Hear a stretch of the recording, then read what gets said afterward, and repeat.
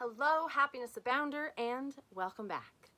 So first things first, if you did notice a gap in episodes over the last week, it was because I was sick, had bronchitis, still have a little bit of a cough, but not much of a voice during that time, and so I had to take a break. If you are an avid listener of the podcast and you do not follow me on social media, specifically Instagram at happiness_abound, then you were probably wondering what in the world was going on. So if that was you, be sure to go follow me at happiness_abound on Instagram or Happiness Abound blog on Facebook.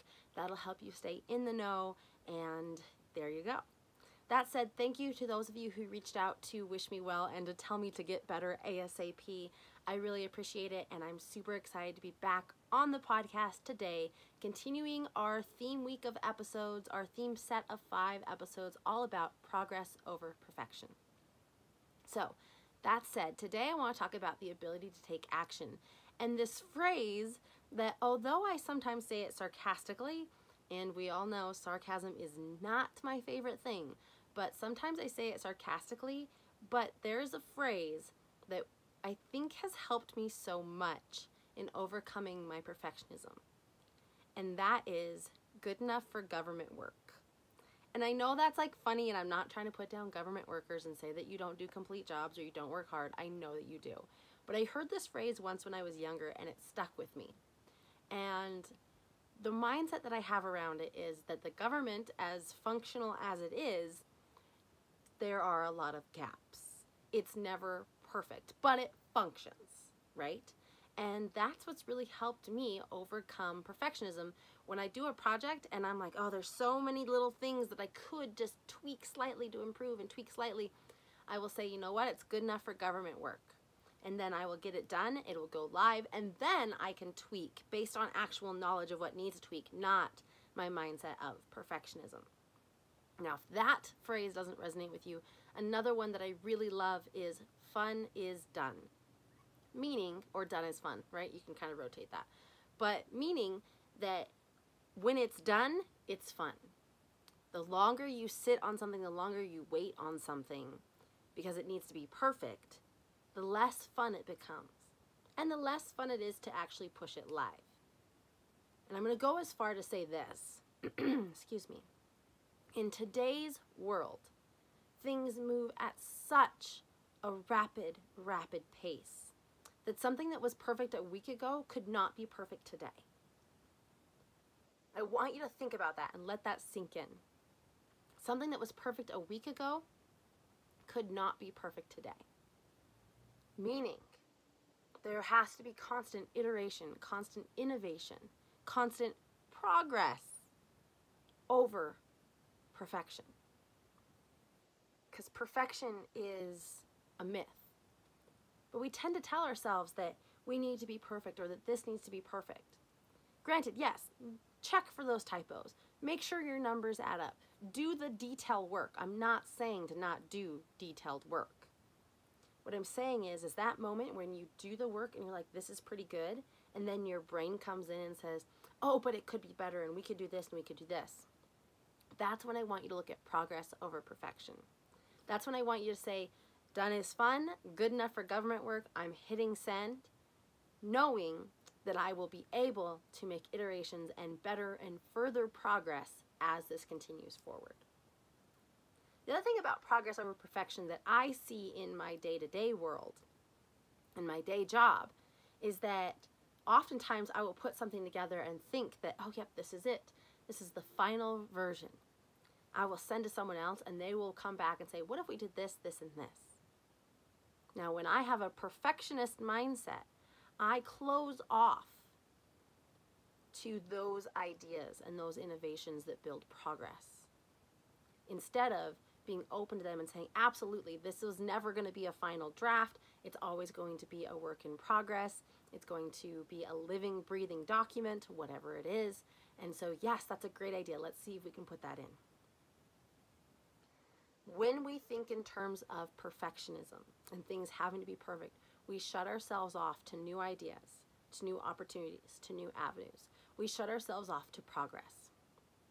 Now, I've been using a lot of like work type of mentality things But this is the same in our life.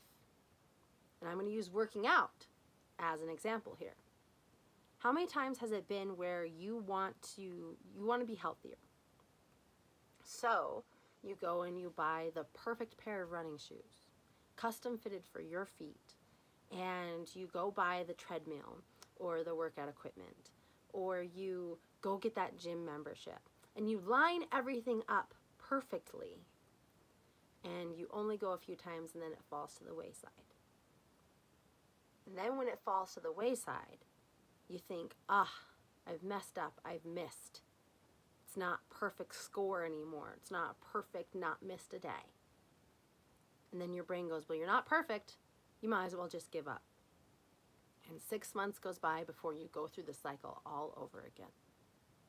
Does that sound familiar to anybody? I know it's really familiar to me before I adopted this progress over perfection mindset. And some of you may have heard me talk about this before, but I really like to lean into the VIP. Don't even know my acronyms today. The MVP, which is minimum viable product. What's the minimum viable product to get out there, to get the job done, and then how do we reiterate and innovate from there? So in terms of working out, what's the minimum viable product? What is the MVP? Maybe I do need new shoes and maybe a few workout clothes, but they don't have to be like the most gorgeous things in the whole world and all matchy-matchy.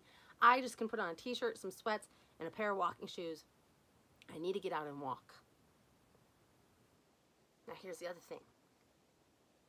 In your mind, maybe perfection is walking outside, but then it gets cold or it rains. Walk inside. Turn on a TV show, and for 20 minutes, walk around and watch that TV show while you're walking. Listen to a podcast for 10 minutes and walk while you do that. It does not have to be outside. The point is, what's the minimum viable product? The minimum viable product is that you are moving your body in terms to feel healthier. That's it. You don't need the fancy equipment. You don't need the gym membership. You don't need all these additional things that embrace this perfection mindset. You just need to have progress. And here's the thing, when you have progress, your brain builds evidence that you can do it. When you aim for perfection and then you fall short, your brain builds evidence that you can't do it, and you're less inclined and less motivated to try it again the next time around. So I really want us to lean into, take action. Lean into the minimum viable product. Progress over perfection. Done is fun, and it can be good enough for government work. Our entire system of government functions on work that maybe is not the most perfectionist type of thing, but it's good enough to get us by, and it's good enough to be reiterated. So like I said, while I say good enough for government work in sometimes a sarcastic way, it's important to note that sometimes you need to have a little fun and realize that done is fun, that progress over perfection will win every single time. And then if you work towards a minimum viable product, you will begin to see results. So I'm going to leave you with that today. I want to encourage you to take action. I want to encourage you to take a look at your life and where you are looking at perfection and aiming for perfection versus progress. I'm not saying don't aim high, but I'm saying aim in a way that is achievable to achieve those high goals.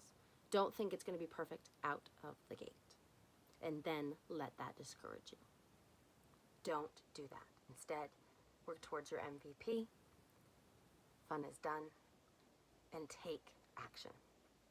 So that said, I hope that you are able to do that. If this episode resonated with you, please let me know. Leave a review on iTunes or on Facebook. You can find iTunes by looking at Happiness Abound, and you can look at Facebook at Happiness Abound blog and leave a review there. Let me know how you like this episode or how you like the podcast in general. It can help other people find the show and join our Happiness Abound community. So that said, have a wonderful day, take action, and remember, you are capable of happiness abound.